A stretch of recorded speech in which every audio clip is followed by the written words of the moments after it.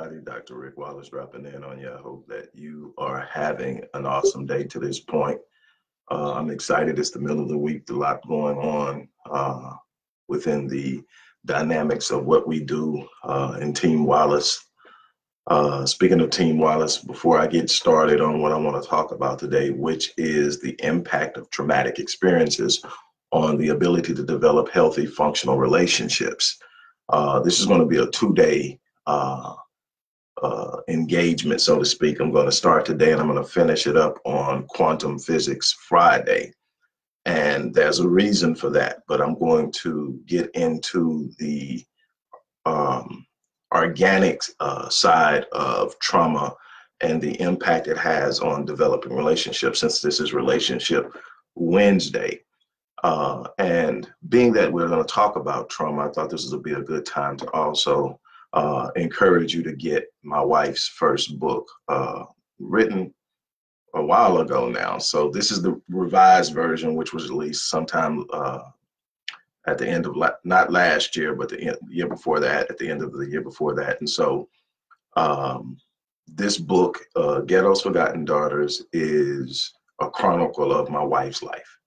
The traumatic experiences that were part of her childhood, how it impacted her in her development, how it caused a number of different problems, but also how she recovered from it, how she healed, how she was able to rescue herself. And it's so important to understand the importance of your participation in your healing.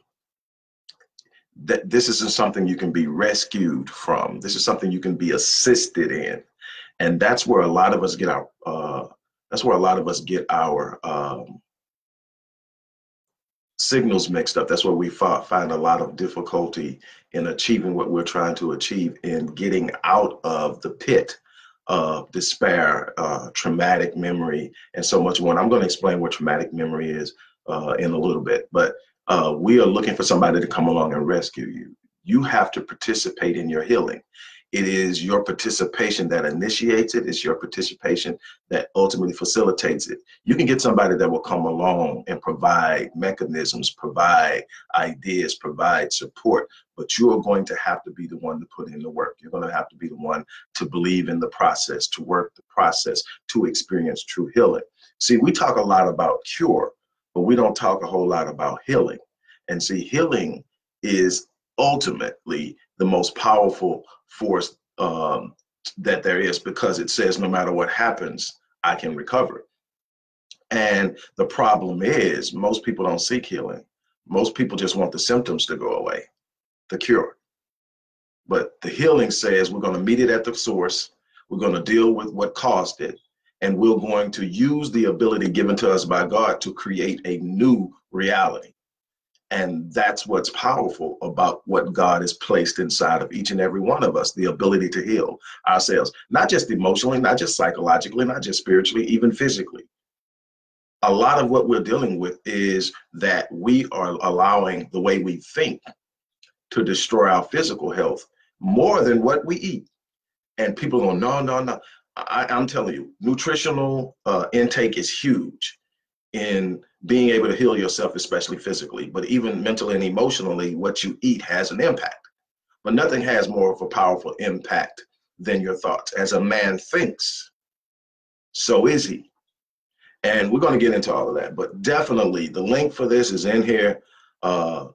This is one of the most transparent and most powerful books if you want to talk about healing, because when you look at what Marion was able to live through, experience, and overcome, and then reach a point of functionality, then reach a point of heightened awareness, then reach a point of impact. And see, that's what life is all about. Life is about impact. Life is about you taking what you've been given, discovering the ultimate purpose of you being here, and then using that to go out and impact other people. It's always about impacting the world around you. It's always about touching lives. It's always about changing, helping people change their situations and achieve more in life. So get that. And also, obviously, 2 other things real quick. If you haven't gotten Critical Mass, this is my 20th book. which was a milestone for me. It was a milestone, but it was also the starting of a new era in my writing. And it's the beginning, it's the first book, the beginning of a 6-book series, Critical Mass, the Phenomenon of Next Level Living. Everybody has the ability to achieve critical mass in their life. That means having all of the necessary components and elements that are required to achieve the results they're looking for. That's what critical mass is. And also, finally, you can still pre-order the second book in the series, which is I Am. I Am talks about self-talks, the importance of monitoring your self-talk. And so those things are out there. I just want to put those out there. But if nothing else, get that Ghetto's Forgotten Daughters. I mean, it's powerful. And to understand the dynamic behind it and understand the motive behind writing it is powerful as well. Now, let's talk about relationships. Let's talk about the impact of traumatic experiences on developing healthy relationships. I get a lot of inquiries from people that are struggling in developing relationships, sustaining relationships, being able to secure healthy, functional relationships, and even being able to understand what that means. And many times, I mean, significantly, there are these people who are struggling in developing healthy relationships, entering into healthy relationships, meaning the ability to interpret when something is good for you or discern when something is good for you, and the lack of that ability. And it's tied to traumatic experiences. And while we use the word trauma a lot, we don't really understand the depth of how it works, how it impacts us, and why we behave a certain way. Because if you ask the average person who's doing something that is not conducive to productivity, conducive to health, conducive to furthering any positive agenda, they will tell you the behaviors that they have that are destructive aren't something they want to do, but then why are they doing it? Some of the behaviors and reactions to certain things that, again, non-productive, non-effective, and not conducive to productive activity, they'll tell you they don't want to do, but why are they doing it? It's an understanding what has happened in the traumatic experience. It's an understanding the thought processes that are fueling consistent behavior, and it starts with habitual realities. Habitual realities are the emotions, the thoughts, and the behaviors that are done automatically, redundantly, without practice, without thought. In other words, a habit is something that you do automatically, unconsciously, and you do it without thought. So it's done from the place of, I don't have to think to do it, it's just not normal. And what we find is 95 to 96% of our behavior is habitual. It's something that's controlled by the subconscious. It's an automatic response to a certain stimuli. Well, that is reached by redundancy. You do it over and over again until you get to a point where the body is able to do it without consulting the mind. And that means that it's become a habit. You drive predominantly out of habit. Your reactions and responses and everything from stopping at a stoplight is habitual. It's not a conscious thing. Now, there are times that you consciously make to try to beat a yellow light, but the normal driving processes, that's why you can often sit up, and I've said this many times before, you can often sit up and you're driving home, and you'll get home and don't remember how you got there because you didn't do it consciously. You were probably in thought about something else that's going on in your life, or anticipating something, planning something, paying attention to something, getting lost in a particular song on the radio. All these different things will distract your conscious, but your subconscious is what's holding everything down. So then the condition of your subconscious is where your reality is going to be experienced most predominantly. In other words, you can say on an average, 95 to 96% of everything you experience on a daily basis is the result of your subconscious. Only about 4% of what you're doing is a conscious reality, meaning that it's the result of what you're thinking consciously and through your will.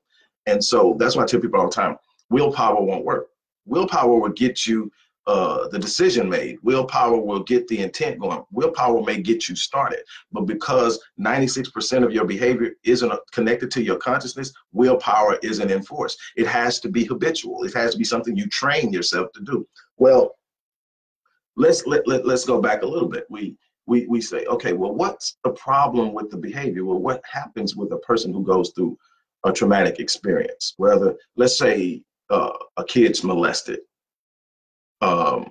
One time is enough to cause what we call PTSD, post-traumatic stress disorder. A lot of things come out of post-traumatic stress disorder. Everything from hypervigilance, a fear of a foreshortened future, meaning they don't believe they're going to live long, and so much more. There are these cluster of behaviors that are common in people who are suffering from post-traumatic stress disorder.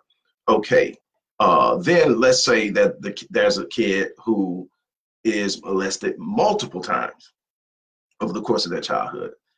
They are now victims of, instead of a traumatic event and liably experiencing post-traumatic stress disorder, they are victims of multiple traumatic experiences and are suffering from something that's a new area of thought over the last few years in psychology, and that is complex trauma, meaning that you've experienced trauma multiple times, and that has a more emphatic effect on you traumatically.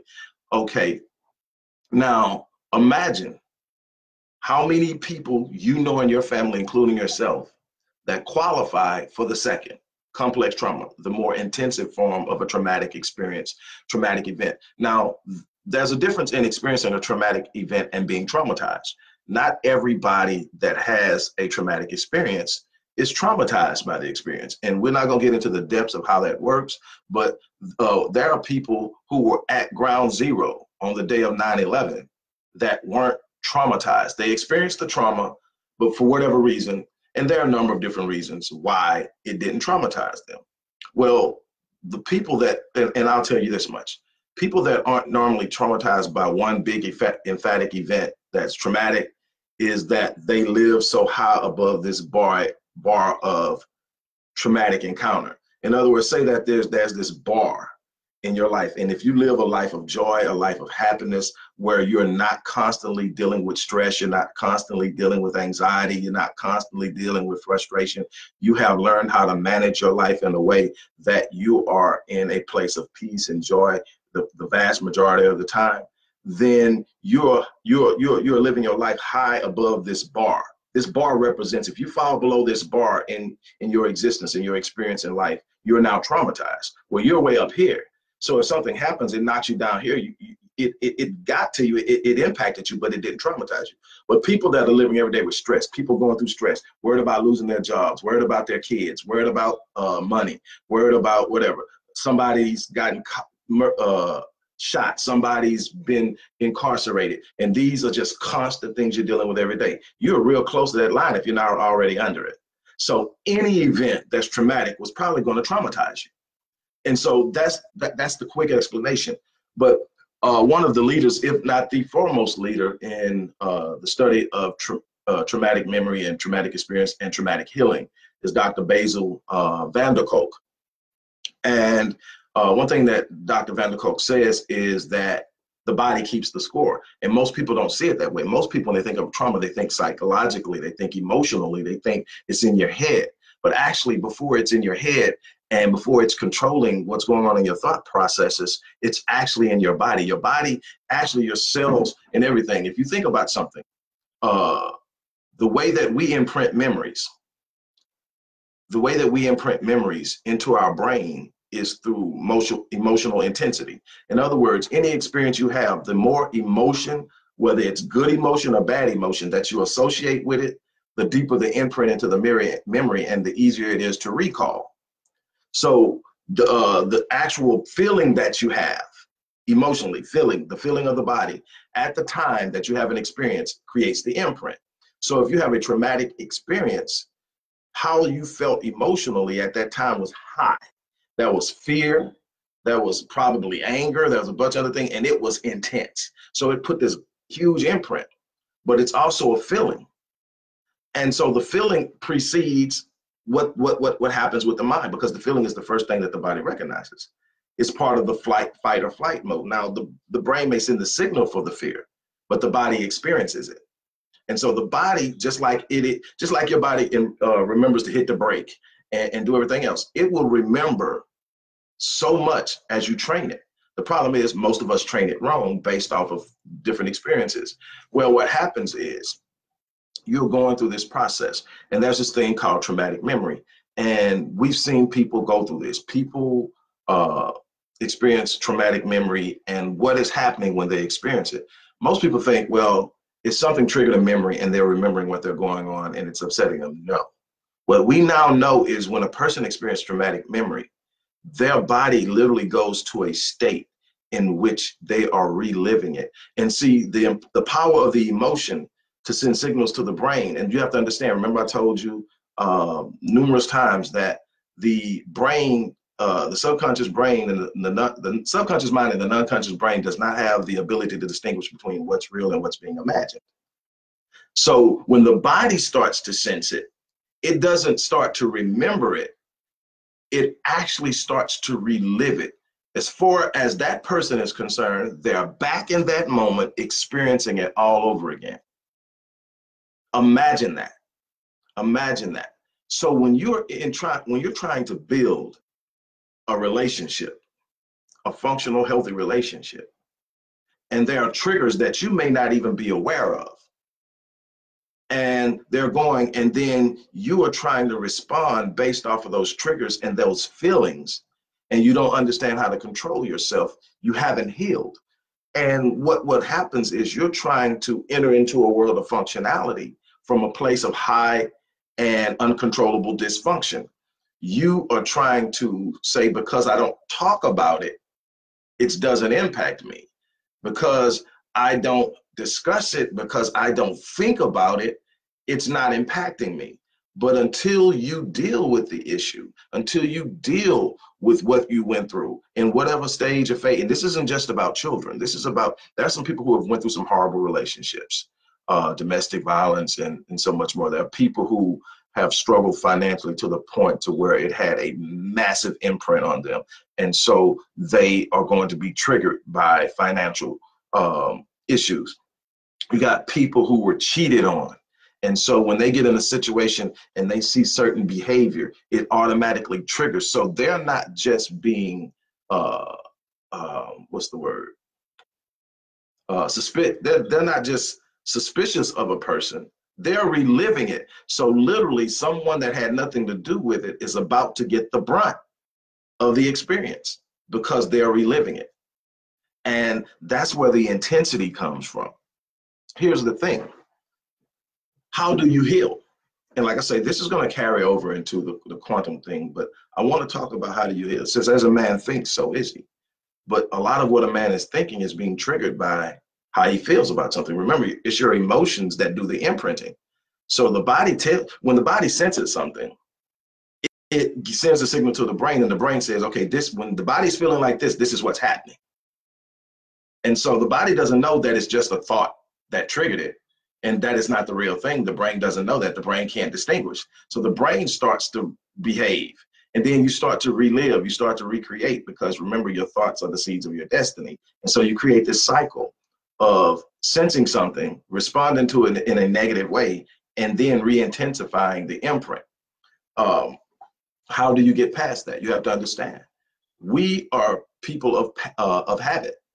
We do things over and over again. We normally wake up around the same time, get out of bed on the same side, hit the snooze button or not the same way, do your bathroom routine the same way, get up, go to work, office, wherever you do after when you first leave the house, the same way, taking the same route, doing the same thing. You never challenge your mind or your body to take on something new.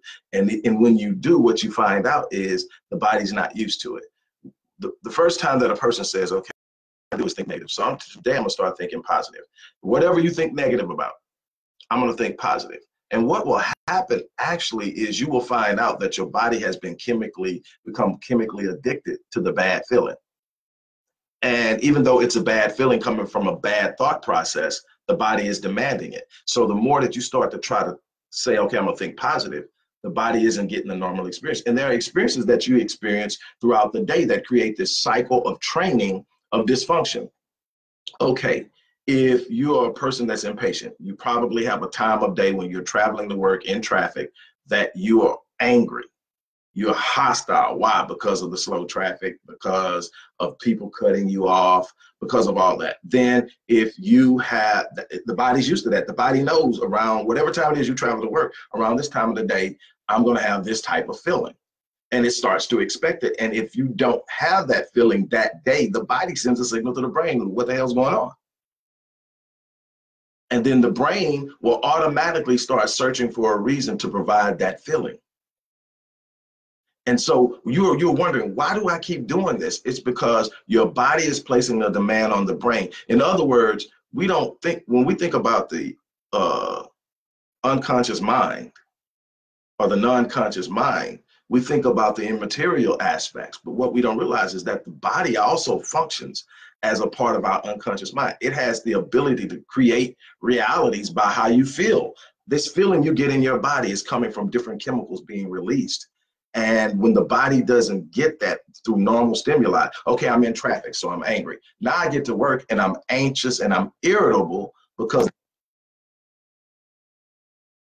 okay, or, you know, right around the time that the boss walks in every morning, you get really, really anxious and irritable because the boss always has something negative to say to you. So as that time of day starts to approach, you start to get irritable, and the body knows this. The body knows not only what's coming, but when. And what happens is you're waking up every morning, and here's the other part. You're starting your day off in the negative. You're waking up every morning with, and the first thing the average person does is when they wake up is they start to think about all the things that are wrong. No matter what it is, they think about what's going wrong and how they're going to deal with it during the day. So they start their day off with a negative cycle that's fueling the physiological responses, reinforcing the negative thought cycle, and you get this thing going. And a lot of times, by the time you get finished getting dressed in the morning, you're on 10 in anxiety, 10 in worry, 10 in frustration. It's because you woke up that way. That's why I am real heavy on teaching gratitude. As soon as you open your eyes in the morning, think of something to be grateful for. You have it. I don't care where you're at in your life, what you're going through. There's something to be grateful for. The fact that you still got an opportunity to go out and change your situation is something to be grateful for. And so that you've got to wake up and with gratitude. But when you don't, you wake up and you start off. And here's the problem. You can't change your thought patterns. You can't change your behavioral patterns if you're currently reinforcing them by doing the same thing over and over and over again. You're not training your body and your brain for change. You're reinforcing routine, habit. And so you wake up, you got this bad thing going, you're thinking bad, you're already going. And so now the body just follows suit, and you have the thought reinforcing the feeling reinforcing the thought, and you keep going. And the thing is, the moment you try to change it, it feels, I hear people talk all the time. You know, I was going to do it this way. I tried this new thing, but it just didn't feel right. I hear that all the time. It just didn't feel right. What people are actually saying is it didn't feel familiar. Literally, you've got it. You've got it. You've had it happen to you. Something's going on and you're trying to do something and you say it don't feel right, because literally your body is responding to it. There's a feeling. Some people say they get butterflies in their stomach. That's an actual physiological response to a perceived reality. Right? So you've got all this thing going, but what happens is you try something new, but then your body doesn't feel the way it normally feels, and you say, man, it doesn't feel right. No, it doesn't feel familiar. And that's one of the biggest problems and inhibitors to healing, is that the healing process takes you to a place that you're unfamiliar with. There are some new feelings that are taking place that you're not used to. And the body is at the same time craving the old feelings, even though those feelings aren't attached to anything good. And that is like any other addiction. You have to overcome it. You have to put the body in a place and introduce it to new things. Now, here's the thing. This is what you do. You're creating your reality in your thinking. There's a reason that it says, as a man thinks in his heart, meaning the deepest recesses of his soul. as a man thinks in his heart, talking about the subconscious mind. That when you're looking at something biblically, you have the nous and the cardia. The nous is the conscious mind, the cart, and that what the Bible translates as mind, and cardia, what the Bible translates as heart. It's both the mind. It's two different lobes of the human mind, so to speak. You have the conscious and the subconscious. And then you have what's known as gnosis, general knowledge, and epignosis, deep knowledge that is a part of the internal process of behavior, meaning that you've taken some knowledge that you've got, gnosis, and you have now used that gnosis and applied it and allowed it to be a force, meaning that you gave a certain level of priority to the knowledge when you encountered it, and now it is influential in your development. It's the development of a new neural pathway with a new idea, with new expectations, new standards, and new possibilities. And that's where you create the process of healing, is in the development of new neural pathways in your brain, new associations and ideas in your mind, in the cardia, the heart, the deepest recesses of the soul. You have to escape the old way of thinking, breaking old patterns, breaking old habits, and creating new ones, which can only be done through repetition. Now, here's the beauty of it. Because the mind and the brain cannot distinguish between what is being imagined or perceived and what is happening in the third dimension or the three-dimensional world, meaning it's tangible, you can touch it, it's actually happening in the third dimension. Because it can't distinguish, you can create these realities by visiting your future instead of staying in the past. Because see, when you wake up in the morning and you're worrying about all this stuff that's going to go wrong in your life, that idea that things are going to go wrong comes from an old idea, an old experience. So literally the brain in its current state, if you don't work on it, functions as an archive or a record of your past behaviors or your past experiences. And it's study recalling these past experiences, and it's producing expectations. And that's where your predictability is coming from. That's why you're anticipating things going wrong, because you are using your brain as an archive, and it can only produce what you've experienced. But then you are now narrowing the possibilities of your future because you're living everything based on your past. So what you have to do is have the ability to go in, close your eyes, clear out your head, shut off as much of the stimuli as possible. If you got headphones, you can play some soft music or some water flowing. It's great. Keep your eyes closed, because the more you see, the more stimuli is in the brain, the more the brain is going to be tempted to engage the stimuli or form ideas and thoughts based on the stimuli. Close your mind. Now you are starting to get to the point where you're creating an idea. The idea becomes an image, and because the brain cannot distinguish between whether it's real or not, the more you're able to focus on that image, the more real the feeling and the experience. You're literally training your body how to feel when you come out of your current situation. You're training your body how it's going to feel, and to seek it, to demand it. You're literally training your body to say, this is the new feeling. This is what it feels like to win. This is what it feels like to be powerful. This is what it feels like to be on top. Now, one of the problems that we have is that we've been trained on what reality is. So if we can't touch it and we can't feel it, we don't normally see it that way. So we don't ever go out there. We think we wait on external forces to create realities for us to be responsive to emotionally. But we have the power, as a man thinks, so is he, not as a man experiences. Check me out now, I'm trying to get you somewhere.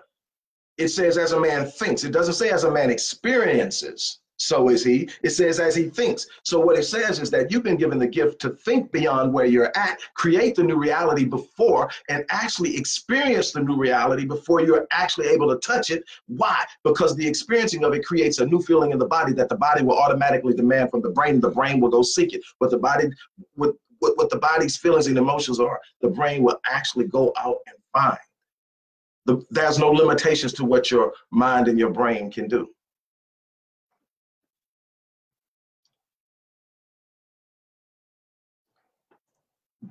this healing is possible. I don't care what you've been through. A lot of you are suffering from traumatic memory and don't realize it. A lot of people are sabotaging relationships because they're consistently living in the past. You have to get your brain to a point to where it's no longer primarily focused on the past. It stops being at the point when you're able to create in your mind, conceive. Remember, I say this, conception is powerful. I say this all the time. If you can conceive it in your mind, that's God's evidence to you that it's possible, right? So then when you are a person who is more focused on what you can conceive than what you've been through, then you create these new realities. And now guess what? Your brain goes from being an archive of the past or a record keeper of the past to a map of your future. You can predict your future by monitoring your thoughts. This isn't a happenstance world. This isn't a hit or miss happenstance, I might world. We live in inconsistencies because we think inconsistently, or we consistently go over what we've been through, giving more power to our experiences than our ability to create new ones. One of the other factors, and I talked about this earlier, one of the other factors that plays a major role in whether a person is traumatized within a traumatic experience is, we talked about the fact that, where they exist on this, in their current state. If you're in a state of peace and joy and fulfillment, happiness and power, you're going to have less of an effect. We already talked about this. Here's another thing that plays a major role in whether or not you're going to be traumatized when you experience trauma. And that is, how much are you participating in the actual experience to overcome the experience? In other words, a gunman walks into a room and starts to shoot people. The person that jumps up and starts getting people out the room, or the person that tries to go attack it. Like, for instance, the guy that everybody's celebrating now from the Waffle House that literally ran and bum rushed the shooter and fought him and took the gun away from him and everything. Like, right now, if you were to sit down and talk to him, it's less likely that he's traumatized by that experience. Why? Because he participated not only in saving his own life, but in saving others. Now you'll find somebody that was cowering behind the counter and just knew they were going to die and nothing was going to happen, and somebody had to come save them. They're more likely to be traumatized because they didn't participate. They didn't execute any power. They have this emotional sense of helplessness. And especially in the areas of fear of foreshortened future, they're walking around on 10. Hypervigilance, everything around them is something wrong. Anxiety, constant fear, all of these different elements are there, and they're heightened, and they're traumatized. And they're going to have to go through a process of healing. And one of the first steps is taking control. It was the fact that you weren't in control that opened you up to the trauma in the first place. That's why preparation is so powerful in this world. When you are prepared to take on the challenges of life, and you might not even know what that next challenge is, but when you are prepared and you have a mental mindset, not just physically, but a mental mindset to where you are responsive instead of reactive, to where you automatically go into something that's going to put you in the best situation to win, survive, overcome, or conquer, you come out better. We are trained to look to someone else to do almost everything for us. And when times come where we are pushed to the brink, we can't respond correctly. But when you're talking about starting a relationship with someone, and it doesn't have to be romantic, it can be a friendship, it can be a business partnership, it can be a lot of different things. But if you're talking about starting a relationship with someone, and you've got all of these things that are going on, first of all, imagine trying to sustain a positive, functional, healthy relationship when everything you always encounter and see and feel is about somebody doing harm to you. If you can't trust somebody, you can't have a healthy relationship with them. If you're going to be accusing somebody of something every time you turn around, you can't have a healthy relationship. If everything that you interpret turns out to be something bad, you can't have a healthy relationship. You've got to go back and deal with the causality. We've got to peel things back and deal with cause. Now, the beautiful thing about cause and effect is it's so much bigger than we make it. The way most people who even understand or look at cause and effect, see cause and effect, is they say, okay, this happened to me. I need to find the cause. And then when you find the cause, you say, okay, at least I know where it came from. Now, what most people do is they stop there. They found the cause that created the effect, and now they're leery of it. They're running from it. They're trying to avoid it. They're doing everything they can to stay away from that cause. No, your greatest power, listen to me, and then I'm going to be done. Listen, your greatest power is becoming the cause. Not the cause of what's wrong, but the cause of the remedy, the cause of the new empowerment, the cause of the conquering, the cause of the positivity, the cause of winning. You have the ability to find the cause of your negative situations and become the cause that replaces that negative situation with a positive one. That's what God planted inside of each and every one of us. It's when you become the cause and start dictating the effect that your life begins to change. That's where healing takes place. Healing is when you re-seize your sovereignty in this world and you begin to declare and establish in your thoughts and in your speech and in your behavior what your future looks like. You have the power to heal. I mean, completely heal. It was given to you. Long before there were pharmaceutical companies, people were being healed. Long before the first herbalists hit the planet, people were being healed. When I began to study multi-generational transmission of trauma, I came across a field, a little known field called epigenetics. We're going to talk about epigenetics Friday. We're going to talk about the quantum world of how our thoughts create energy and how that energy has the power to heal. While some people are more prone to different diseases and how it's attached to your thoughts.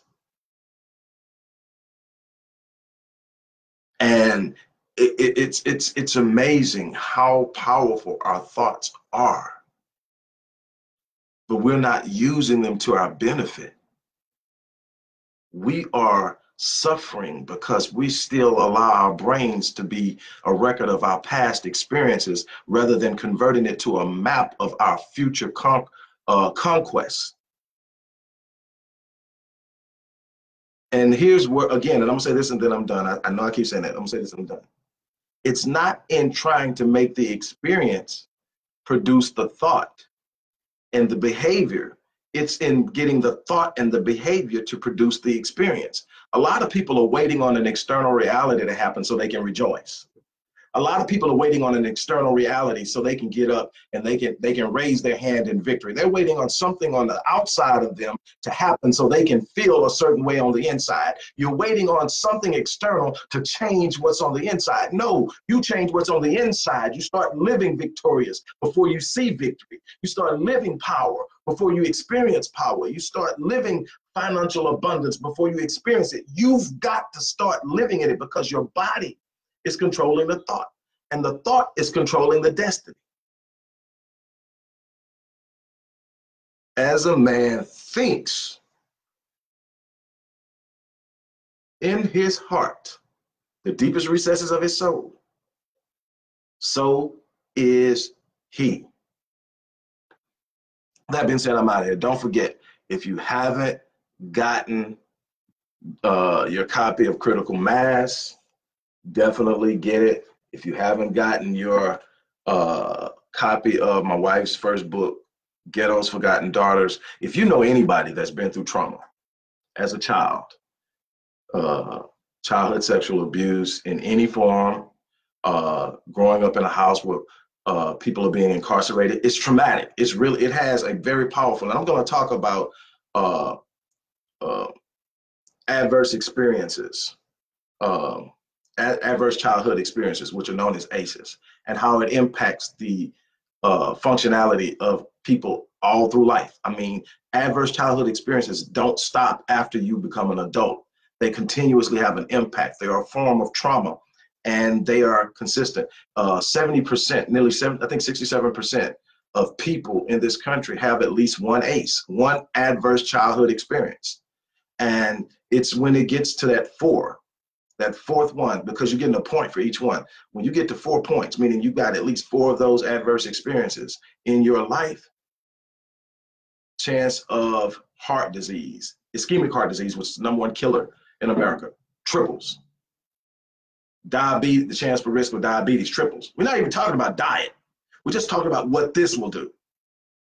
And there are so many other. Now, the chance of suicidality, meaning that you are attempting to take your life, 12 times more.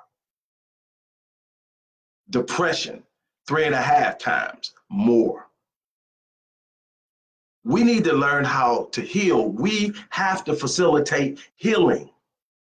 That's what I love about this book. This book is about, if you knew my wife's story, and I can talk about it because she's made it public, she's very transparent, but if you knew her story, the vast majority of people who didn't know the outcome, but just knew the beginning, would swear she didn't make it. They would swear she either ended up in prison, she ended up dead, she ended up addicted to drugs, something went wrong. But there's something more powerful than any condition. Anything you experience in this life, there's something more powerful. God put the ability to put your desires and your wishes out front and demand something of yourself greater than you feel you have the capacity to complete. That's where faith comes in. That's where you start to believe in the impossible. That's where you start to demand the impossible. I heard Tony Robbins say that life will pay you whatever price you demand of it.